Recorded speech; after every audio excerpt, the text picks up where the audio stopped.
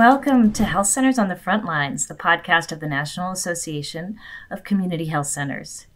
Today is the second in a 3-episode series we're doing about an epidemic that the nation's health centers have been battling for decades, HIV and AIDS. During these episodes, we're sharing promising news about how community health centers, health center-controlled networks, and primary care associations are employing the latest strategies to link people to ongoing HIV prevention, treatment, and care services. Today, we're happy to be joined by a panel of experts, Jeremiah Johnson, who is the program manager at PrEP for All, an organization of professionals and patients based in New York City who advocate for greater access to life-saving medication for HIV. Also joining us is Amy Killelea, JD, an expert in policy, medication access, and healthcare financing to develop sustainable HIV and hepatitis programs. And Dr. Aviva Cantor, HIV specialist and primary care provider at Callen-Lorde Community Health Center, which serves New York City's lesbian, gay, bisexual, and transgender communities.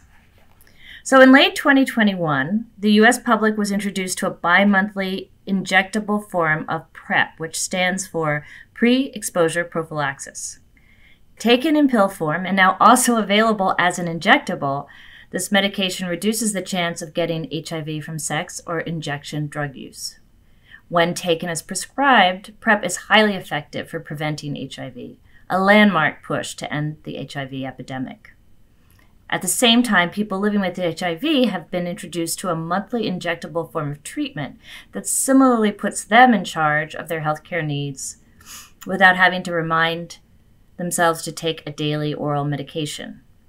This is revolutionizing the field of treatment and prevention of HIV because we never have had a form of either that was this long-lasting. Also, it's exciting news because it expands the number of tools we have in our hands to fight HIV. Health centers have been taking their first steps in implementing these tools.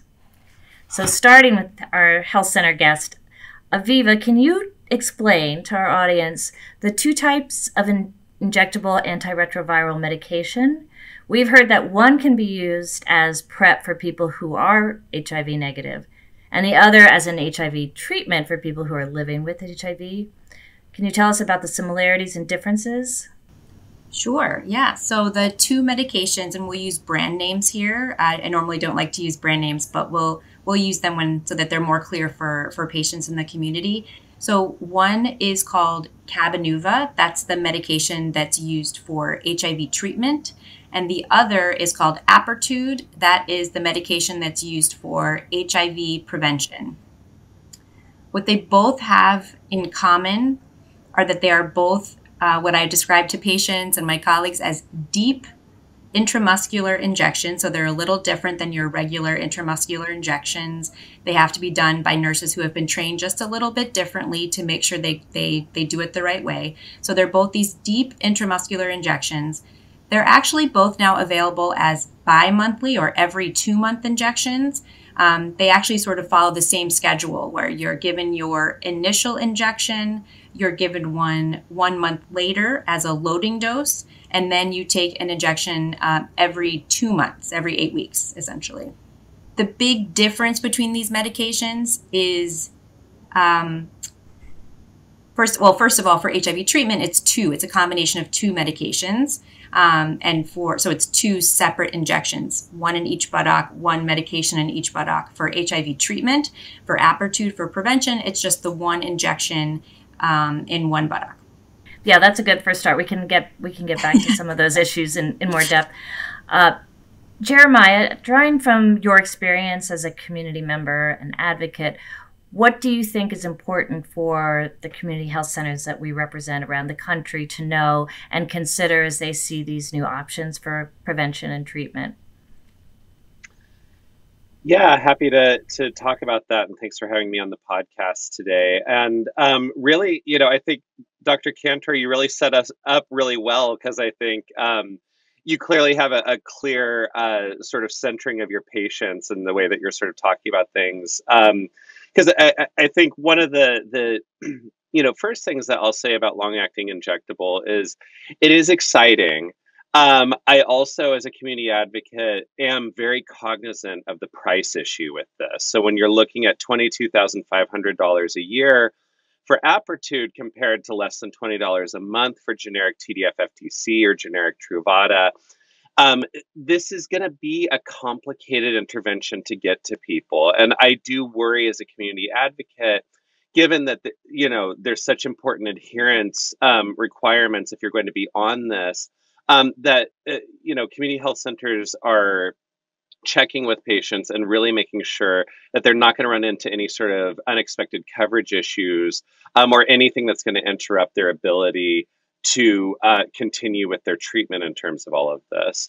And so, one thing that I like to put out there in these sorts of conversations is that, sometimes I think we get really excited about the new modality. We get excited about the new way to sort of put things out there, and forget the old classics, and in this case, we have, new sort of access to these generic medications that can be more nimble in a complicated healthcare system to get to people. And we can be more creative in terms of getting that out to people. And so, one thing that we're working a lot here at PrEP for All right now is to try and build a national PrEP program, calling for a federal program with centralized reimbursement of laboratory costs and medications, particularly for uninsured and underinsured individuals. Thank you. Some really good points there.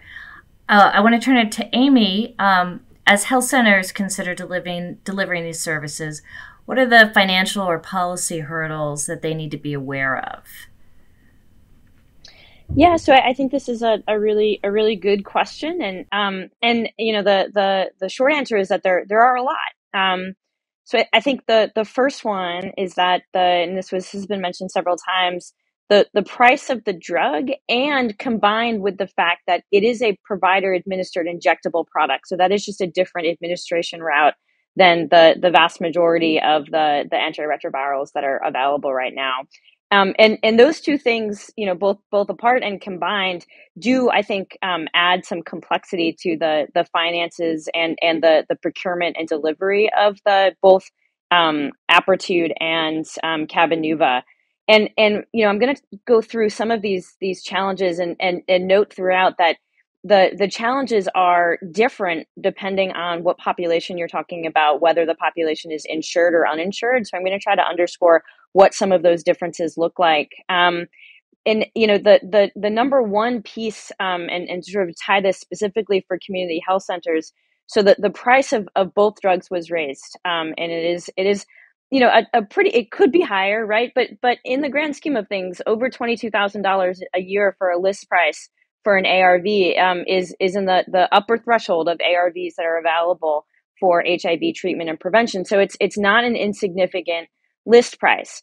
If we talk about community health centers and their status as 340B entities, there's a discount available to purchase that drug for your uninsured population. And yet, even with the discount, the price is still fairly significant. So that's an important factor as community health centers look at budgeting and programmatic decisions on both routes, on both Apretude and Cabenuva. And when we talk about the insured, I think even now, when these products have been on the market and available, in the case of Apretude for, a little less than a year, and for Cabenuva longer than that, we still have sort of complexity challenges and murkiness, I would say, with regard to payer behavior for insured clients. On the PrEP side, we don't have a U.S. Preventative Services Task Force grade for long-acting cabotegravir. The grade A that we have is based on the oral products for PrEP. We are waiting for a USPSTF grade, and that would carry with it a requirement that the vast majority of payers cover long-acting cabotegravir, Apretude, without cost sharing. Thank you. Aviva, would you like to add to that in terms of considerations that other community health centers who are considering offering these should factor in? Yeah, I mean, Amy brought up a lot of things that we are currently dealing with. I present on PrEP and on long-acting medications for PrEP and HIV a lot. And I have this slide that shows like how incredibly excited we are for these medications to be here. And then the next slide is just total chaos, because that's what it feels like It's sort of like, hold up, wait, yes, we're excited, but let's be realistic about this. This is really hard. It's really hard right now. You need the people to do the work, but you also need the funding to pay the people. And it's just, you can't make it up. These are federally qualified health centers. We're already running on a really tight budget with nursing shortages, provider shortages, and it's a lot of work. It's a lot of administrative work. It's a lot of, wait lists, which, not just having wait lists, but communicating about the wait list to your staff, to the patients themselves who are eagerly waiting for these medications. And then within those wait lists, there is, who's going to get outreached. And, some of our patients are difficult to outreach. So sometimes you have to do a lot of outreach to get people in. And then you sort of question, is this the kind of person who's going to be able to keep these really important appointments? Because then this might be a person who requires outreach at every single visit that they're scheduled for. All of this requires a lot of work.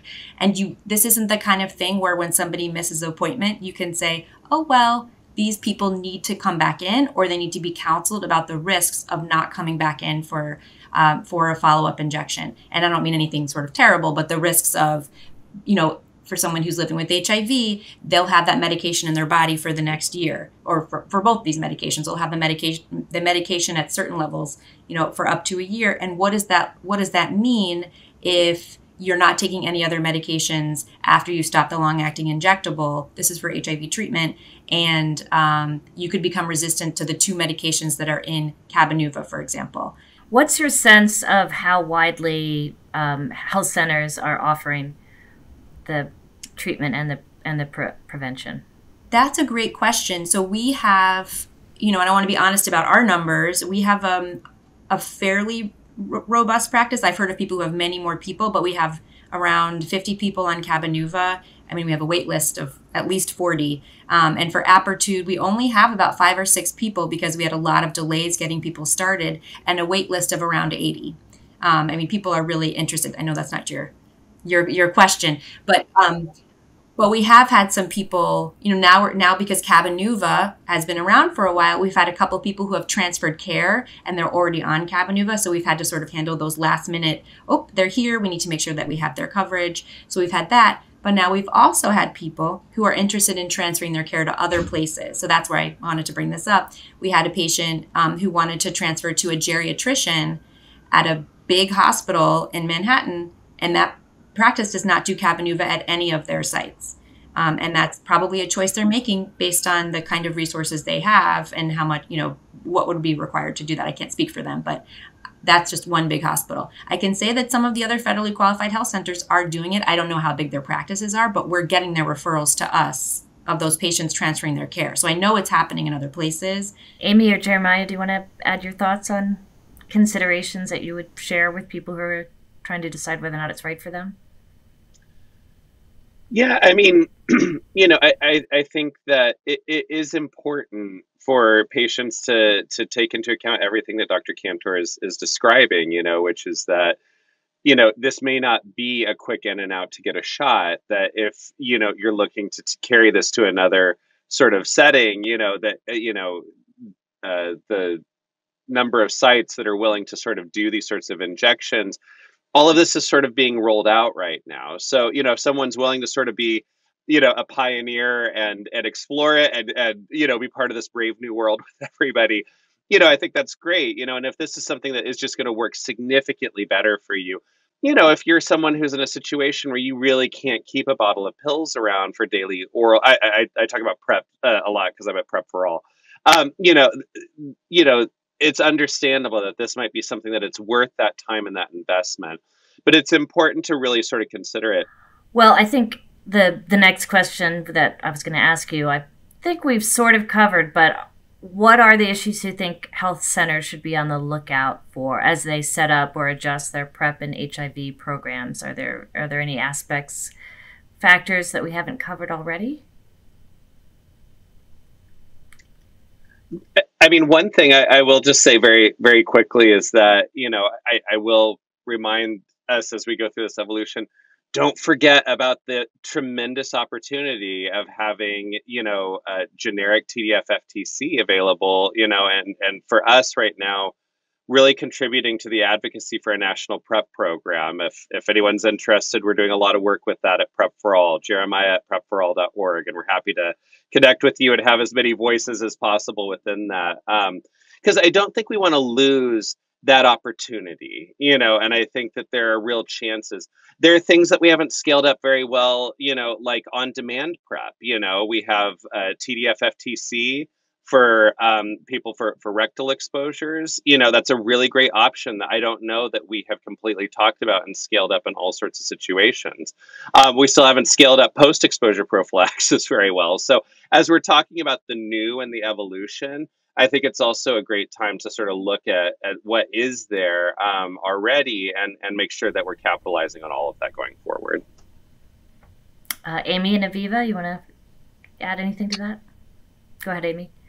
Yeah, I would agree and second everything that Jeremiah said. And I think, for community health centers out there, I think it is twofold. I think it is, first, we have to have an optimistic and hopeful vision for public health. We have a broken system. We're operating within a broken healthcare system and a broken and woefully underfunded public health system, but it doesn't have to be that way. And I think that there are legislative and other proposals out there that we should all sort of join arms and get behind, because until we fix the broken system, we're not going to see the numbers that we want to see in terms of people accessing these newer interventions. You could have the best intervention in the entire world, and we do. We have a pill and now an injectable that prevents HIV. We have a medication that prevents HIV, and very few people are taking it. So I think we can all day long talk about these new things coming down the pipeline and be very, very excited about injectables, and I am, but we haven't fixed the fundamental flaws in the financing, delivery, and access systems. And until we do that, I think we are just going to be talking about growing disparities in who's able to really, thread these very complex systems to get them. I would just, my 2 cents here are that you either need to be ready to hire somebody or to carve out time of people's schedules to do this. And I think the biggest thing is, I think people are afraid to start.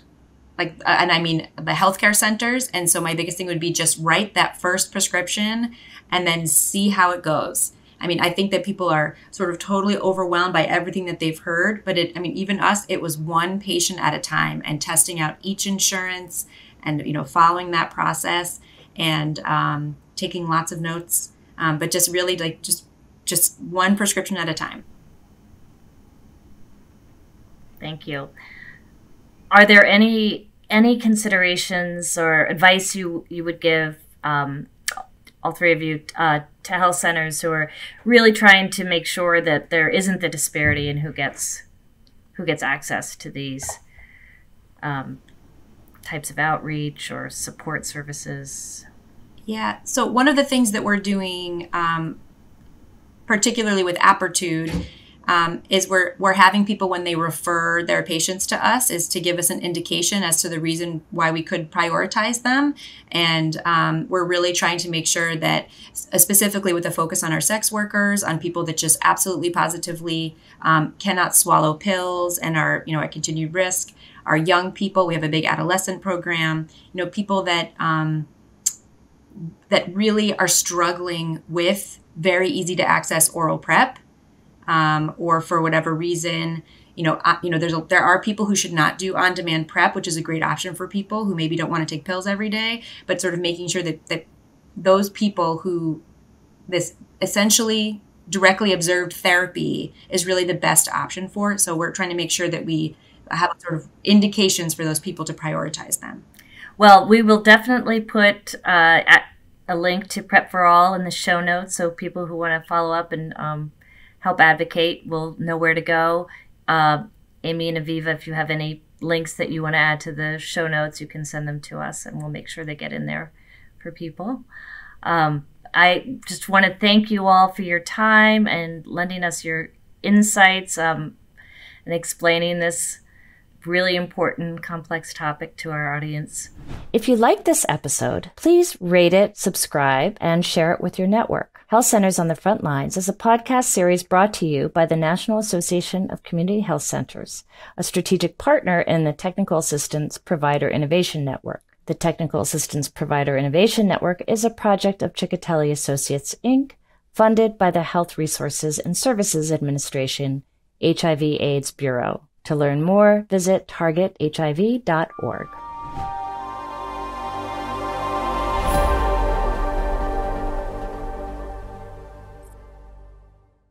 Produced by Heartcast Media.